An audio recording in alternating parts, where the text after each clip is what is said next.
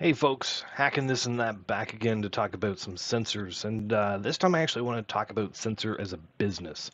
Chatted with a number of people over the last couple weeks on Discord, and they're like, oh yeah, using the network. How do I get started? What do I do? Where do I start? And it's great to want to get into sensors.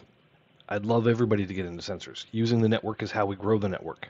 Um, but often they're sort of stuck. And where do I start? What do I want to get into? How do I build a business out of it? Um, so I'm going to sort of first walk you through how I got started in it, and then I'm going to talk about a couple of ideas that I've got. And really, there's a great big world out there. I am not going to take over the cold storage industry single-handedly. Feel free to take my idea, build your own solution, and chase your own market.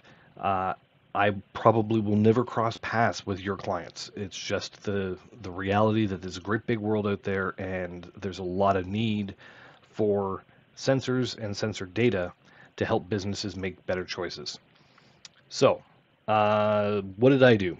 So, I ended up having a conversation with a good friend of mine who runs a local restaurant, and went to see him one day, and he was on his hands and knees in front of a uh, freezer.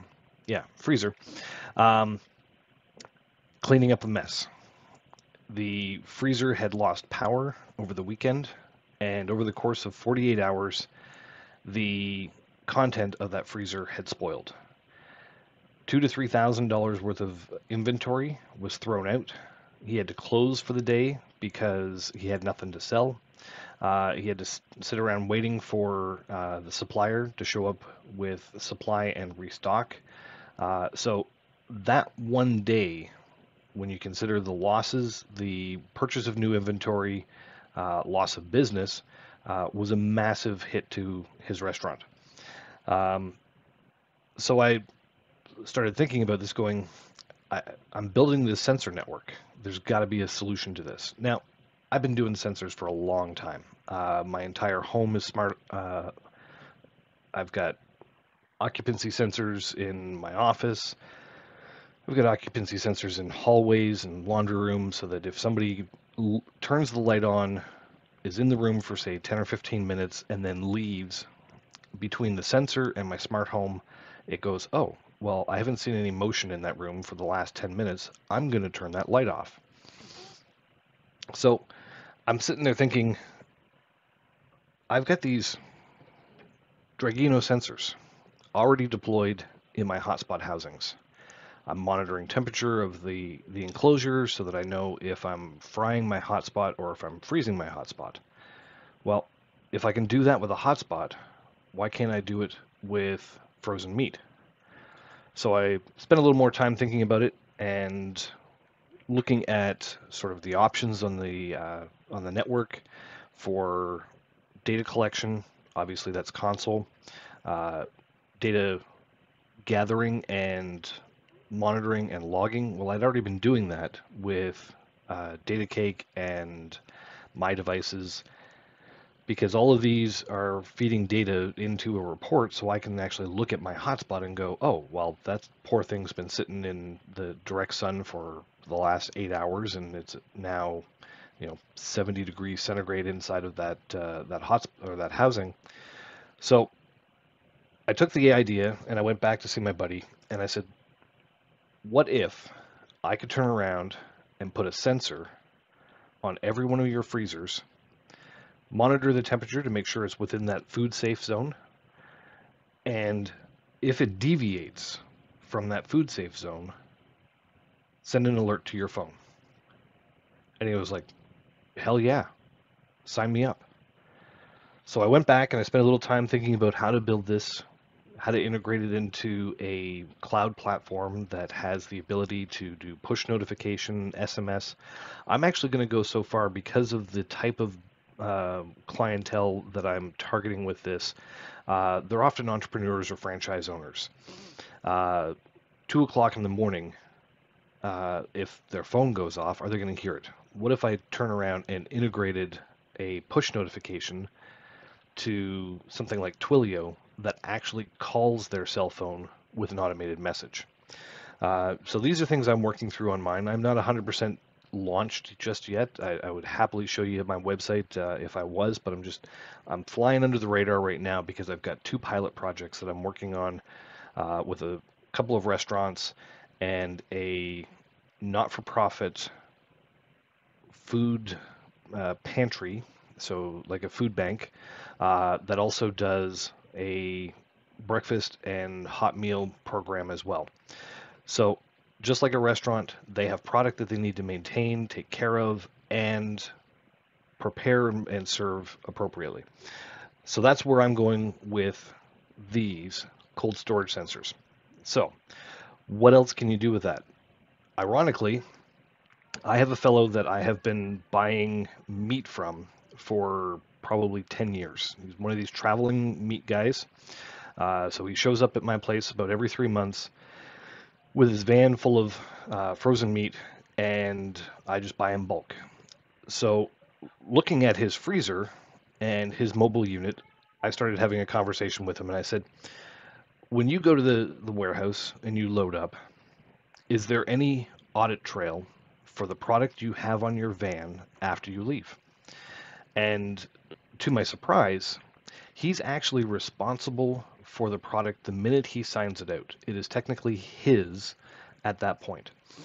So the the freezer he has an alarm on it so that if it goes above temperature, it starts beeping at him. Well, it's pretty easy when it's 2 feet behind you in the van to hear that. So I talked to him a little more and I went, okay, so you've got warehouses full of frozen product and you've got mobile units full of frozen product, but in the end, it's still the company's brand reputation that's on the line, whether it's the boss that owns the product or the driver that owns the product.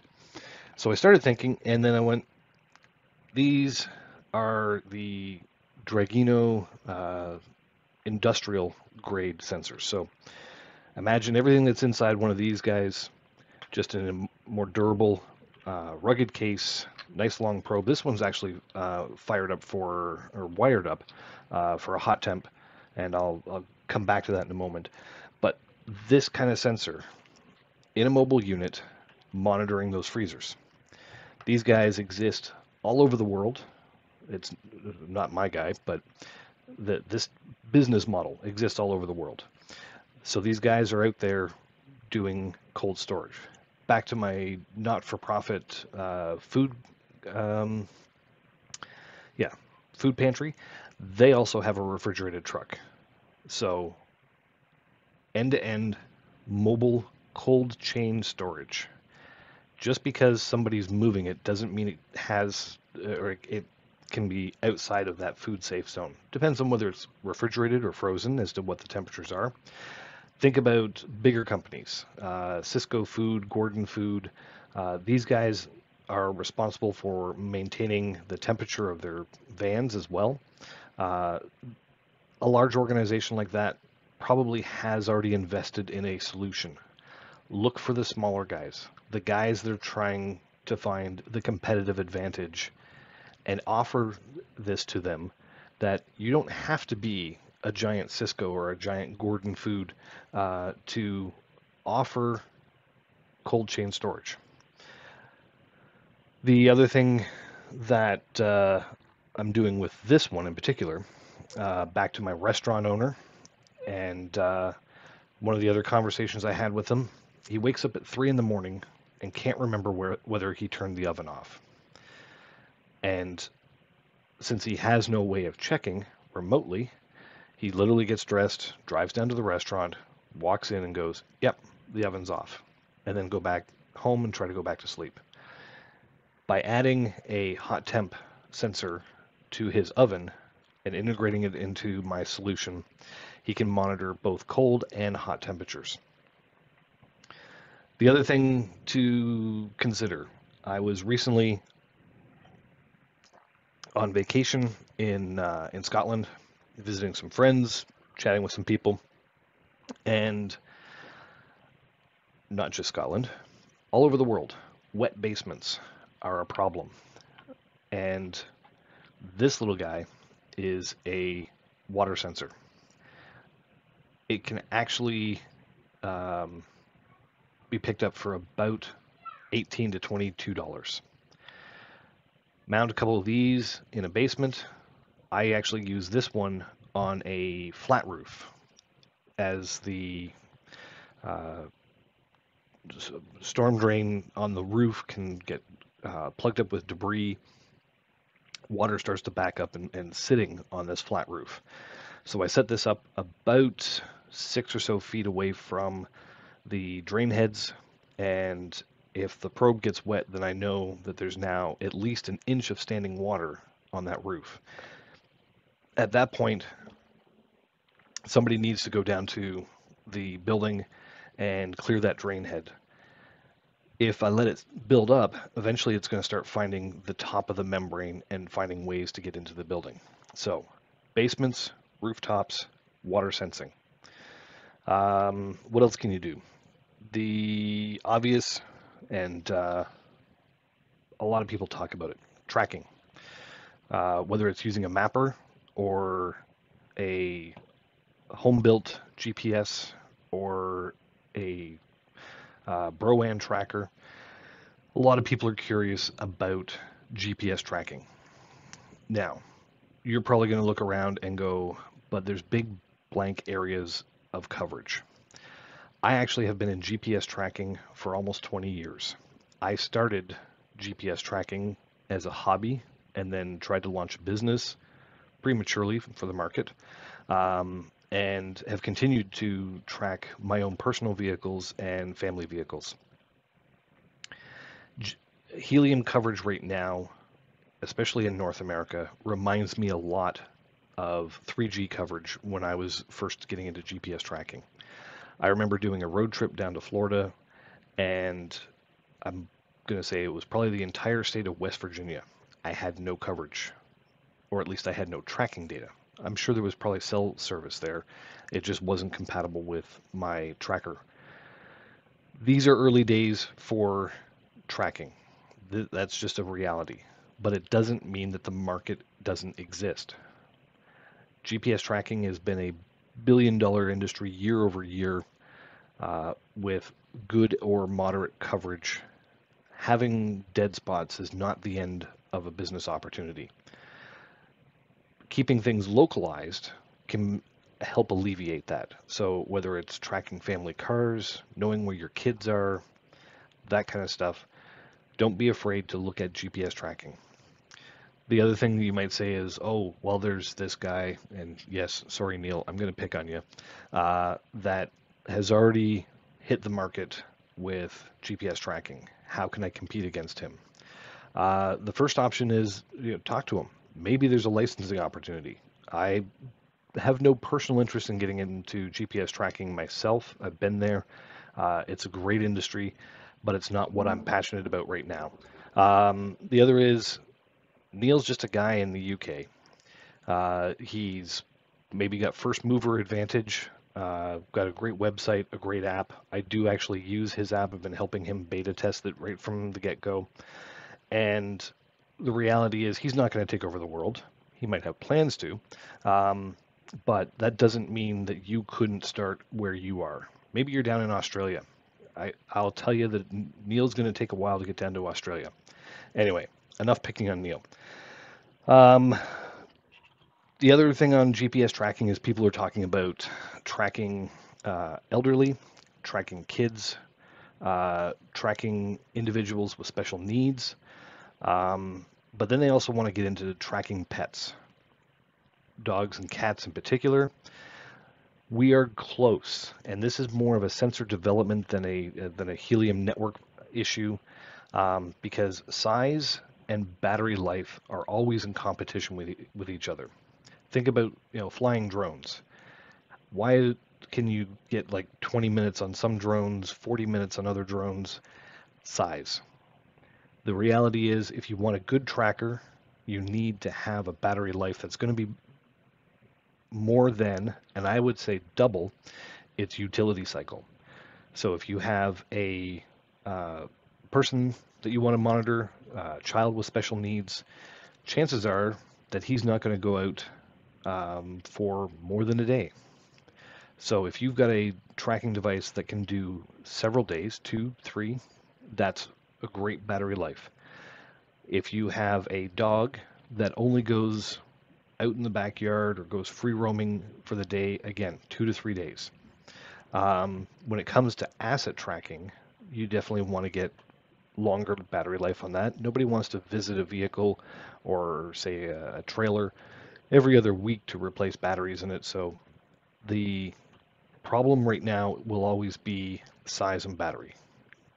Talk about cats. Could you imagine trying to fit something like this on your cat? Um, the Browan Tab is a nice little unit, key fob size. If you've got a big, hefty cat, maybe it fits on him. If you've got a medium to large dog, definitely works on him. If you've got a little Chihuahua, that poor dog is going to be feeling like he's strangled with that on there. So there is tech coming. I've seen prototypes. I've seen early releases of tracking components. Again, it always comes down to battery. Think of even electric cars, range to battery size. That's the battle we're in right now. We will continue to figure out ways to make sensors consume less power, and hopefully battery tech continues to enhance of capacity versus size, but they are coming. So don't be distraught with that and think that the industry is impossible. It's coming soon. Um, why oh, right. I don't own them, but another industry that is very popular is agri. So somewhere around here, I did have, oh, soil sensors. Um, the soil industry, agribusiness, you've got to be careful on your crop yield revenue. So I talked to some friends. One actually happens to be in the um, soil, yeah, Soil Institute, International. Anyway, he's a dirt brain, passionate about soil, maintaining good soil, care of the soil, that kind of stuff. Talked to him for a bit, talked to a couple local farmers. Utility crop is not where you want to start. There is no margin in corn and soy and wheat to allow for investment in digital sensor technology. It's just too narrow of a margin. The data is probably going to be fabulous. It'll probably help make decisions for farmers and how to adapt to certain situations based on the information, say, from last year. If you want to play a long game, definitely soil information, moisture, uh, VWC and EC are great. NPK, and I know I'm throwing a lot of acronyms. If you're into dirt, you know what I'm talking about. Um, I would encourage, if you're going to get into agri for sensors, find some agri students, professionals, and learn as much as you can from them. My dirt buddy, brilliant guy, totally understands the nature of caring for the soil, and the organization he works for is very focused on how to maintain sustainable uh, soil for crop growth. Maybe you want to zoom down a little to something a little more smaller. This is an idea I also had, and that is community gardens. There might even be option for subsidy funding on this particular idea if your community is promoting community gardens and food sustainability. But if you find a community garden project, and we have some around here, there's one actually a few blocks down the street from me, and get in there, find out, in our situation, they have a garden captain. The garden captain is responsible for negotiating with the city to set up the garden, getting the garden built, and registering um, community members to plant in the garden. You want to become best friends with a garden captain and then offer the ability for the gardeners to access a portal where they can monitor their garden. Things that you can monitor there is how much water is in the water bucket, if they have a water reclamation system. If they don't have sort of fresh water access, that's going to be important to them. Soil moisture, you'd be surprised how many hobby gardeners just kill their crop because they're overwatering. So set up soil moisture monitoring. Get the good ones. Don't go for the inexpensive, I'll call them, sensors, because they do erode. And then you're throwing them, at least the sensor probe, throwing them away every so often. Um, so community gardens, that's another option. One last point to this, and then I'm going to wrap up. When I started talking to people about sensors, one of my favorite expressions was look around your place of work, your friend's place of work, and find the manual tasks that you can eliminate to save both money and collect data responsibly. A classic example is a lot of pharmacies will have cold storage where they will keep various medication, insulin, etc., and they are required by legislation to record and monitor the temperature of that storage on a regular basis. Most of them will probably have a dollar store thermometer stuck to the front of the fridge and a probe inside. Forget accuracy. I don't even want to pretend that those things are accurate. But they're supposed to go by, for us, it's every 30 minutes and record the temperature in that fridge. I have stood in line longer than that at my pharmacy and noticed that nobody recorded the temperature. I'm sure it gets done periodically throughout the day, maybe, let's say, half a dozen times. And then, again, I don't want to call them out as being evil or cheating the system or just being, rule breakers. Uh, but I would suspect that they probably fudge some numbers in between to fill out their audit log. Somebody's going to ask to see that log, and if it only has 6 out of the required 52 recorded intervals, they're going to get in trouble. So back to my little favorite Dragino sensor. Stick this on the side of the fridge, put the probe inside, and set it for a 20-minute recording interval. Automatically spits out reports at the end of the day, end of the week, whatever interval the pharmacy needs. Great way to eliminate manual effort that is often neglected in businesses. So, I hope I've given you some ideas. Actually, you know what? One more. Environmental office space. Large corporations, big buildings will have enviros monitoring systems and management systems, building management systems. Don't try to compete against those. The smaller guys who probably could use some environmental space temperature information to let the maintenance crew know that something's wrong with the HVAC. So back to my building with the wet roof, put these 2 or 3 on a floor, monitor the temperature, saves getting that phone call from a tenant that goes, hey, it's 30 degrees in here and I think the AC is broken. Another great option, build it as a service. Sell it to the buildings. Don't sell sensors to the buildings. Sell the service. Monthly recurring revenue is where you are going to get your long-term ROI. So, all that being said, I'm going to wrap up now. Hopefully I've given you some brilliant ideas that you're going to hit the ground running. If you have any scenarios or sensors or questions, feel free to reach out to me on Discord, hacking this and that. I'm I'm around. People know where to find me. And good luck with your project. Have an awesome day.